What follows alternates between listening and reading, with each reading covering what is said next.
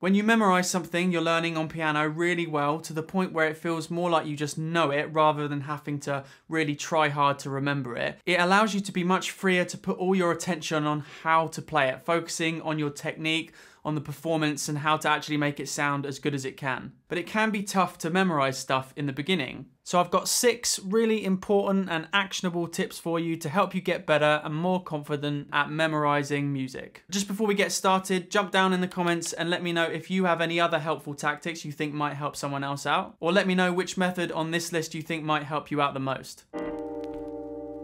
Okay, so the first tip is basically not to put too much on your plate at once. Make sure that you're taking small snippets at a time and gradually building it up. Could be a short phrase, a fragment of the melody, or perhaps just a couple of chords at a time, whatever makes sense for what it is you're learning. And then that small little fragment doesn't seem like so much to try and memorize. It's not too much information to process. So we're building it up with manageable chunks so it actually works and makes your memory of it stronger. If you try and do too much, it's just not that effective. You're kind of like overloading your brain with information, and in the end, none of it will sink in. Make sure you get the first bit confident before you move on to the next, then try and get both of them together and so on, gradually adding on a little bit more. You probably won't want to do a whole piece in one sitting. Do a little chunk one day, sleep on it, let it sink in, come back to it, make sure that that's still there, and then at your own pace, gradually expand it. If there's any particular bits that feel a bit harder to memorize, then put more time into them.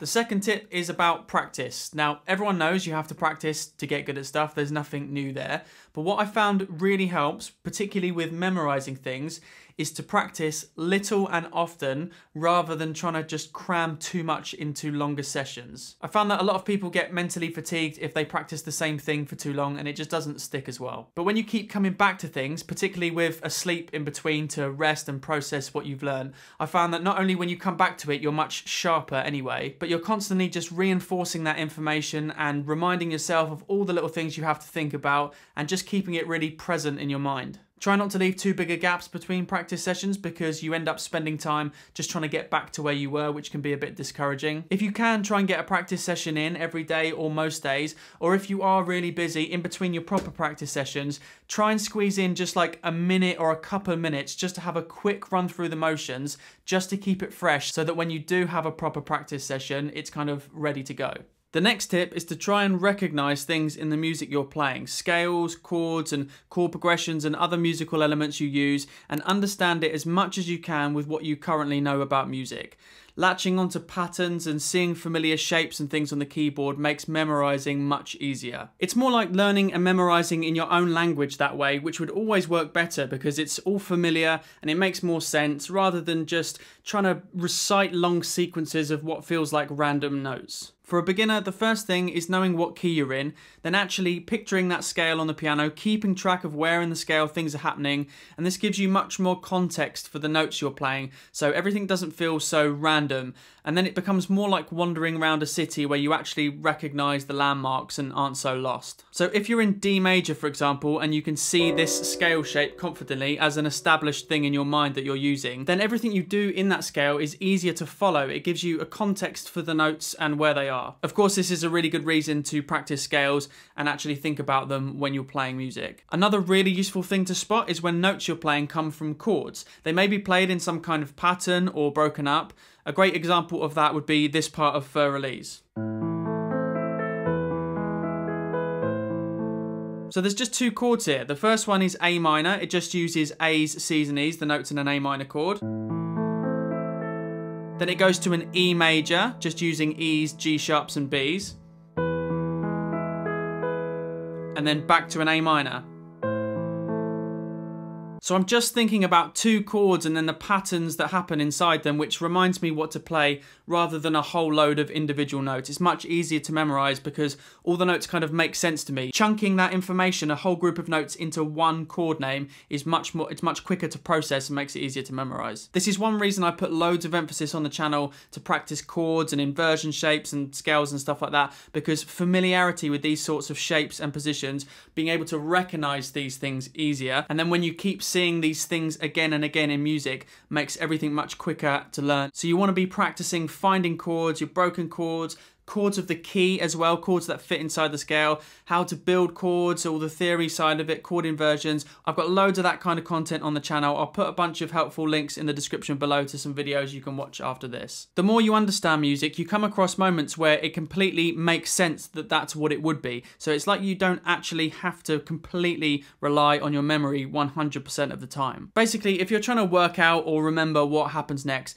it's kind of like your knowledge just tells you where to look. It doesn't all have to be theory based. We can just try and spot visual patterns as well. Even just spotting a repeated pattern in how maybe a melody moves is going to help you memorize something that much easier. So maybe something like this.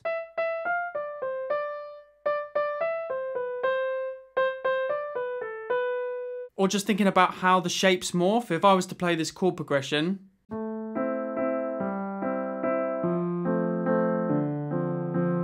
I'm actually just concentrating on the way that the shapes morph as well. So if I get my starting point, just a regular root position chord shape, then I'm thinking about the bottom note going down and the top two notes staying where they are.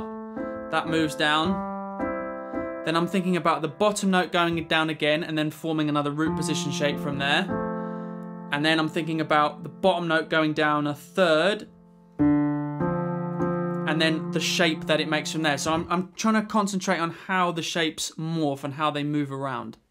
The next tip is to try and overcome a common thing that can trip us up, myself included sometimes, even when we have practiced a fair bit. Occasionally, we all have a complete blank how to get started, even though we may think we know it. It could be the very beginning of the piece or the start of the next section, the next hand position, the next chord maybe. It then makes you feel like you've completely forgotten the whole thing. But what I found is teaching a lot of people that once they re-remember or reread or whatever it is, those first few notes, it kind of sets you off and that reminds you of what comes next, where to move to next, because it's like we're used to the sequence of what to play. So if those starting points is a barrier to memorizing things well, then let's especially put some practice into memorizing those starting points which help us get going, using markers or specifically practicing the very opening parts of sections. So it could just be like the first hand position. Let's say the first chord was an F major and we were playing it like this.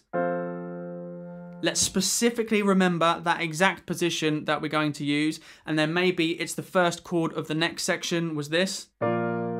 Practice just playing those individual bits separately, which help set you off in the flow of the rest of things. It could be anything. It could be just the first melody note. Pick on bits that you specifically struggle with the most, of course. So if it was Für Elise, it would be the opening bit.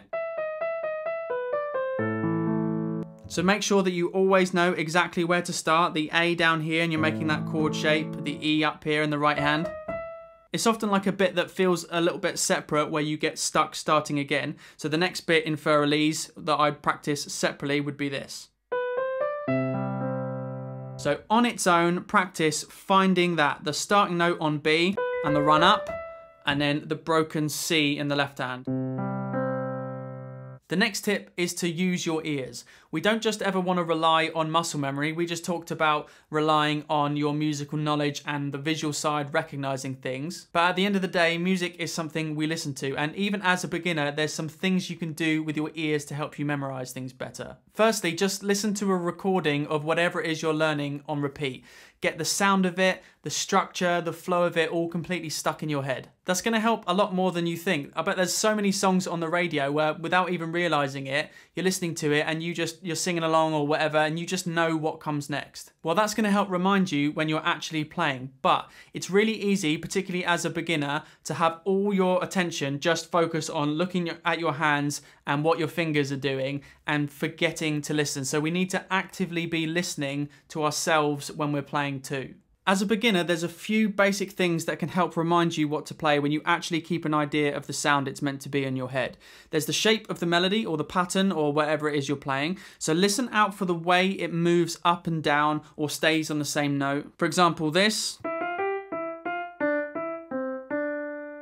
Even if you just think roughly about the shape, I'm hearing it go up, down, up, down, up, down, up. And then the next bit would be, stays the same. Up, down, up, down, Just keeping your ear on the shape is going to help guide you which way to move. And with more experience of playing, ear training, working out melodies by ear, improvisation, writing music and all that kind of stuff, your ears get better and better at hearing the details in how melodies move, just how far through the scale they move, when they stick inside the scale, when they go out, where in the scale they are, where the notes land in relation to the chord you're on at the time. Now, of course, that may seem like a way off and take a lot of experience to get there, but for now, just at least imagine how that could work. Maybe hear the difference between something that sounds like a scale movement or like a leaping in thirds movement like through a chord. There's lots of other things to keep your ears out for. Even just hearing when chords change helps remind you to move.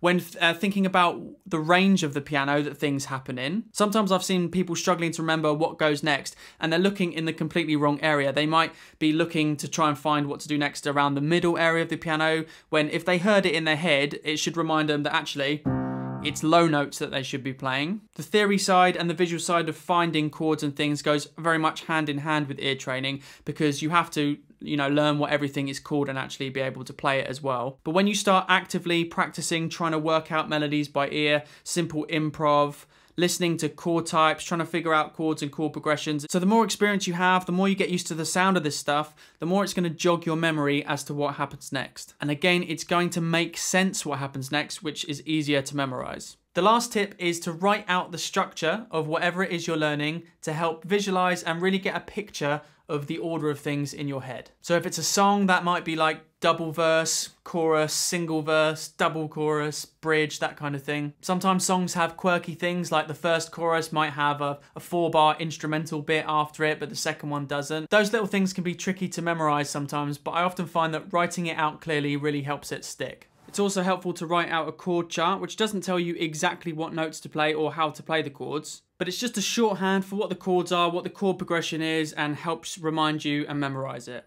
If you're learning a classical piece, you might be using that specific, more formal structure, but even just labeling things like A section, B section, and C section can really be helpful sometimes. That makes it easier to practice one section at a time, as well as stitching the whole thing together too. But when you do that, just to make sure that you focus on often what I found to be sometimes the weak link in the chain, and that's the transitions between the sections. I often get my students to practice the transitions on their own if there's something tricky going on.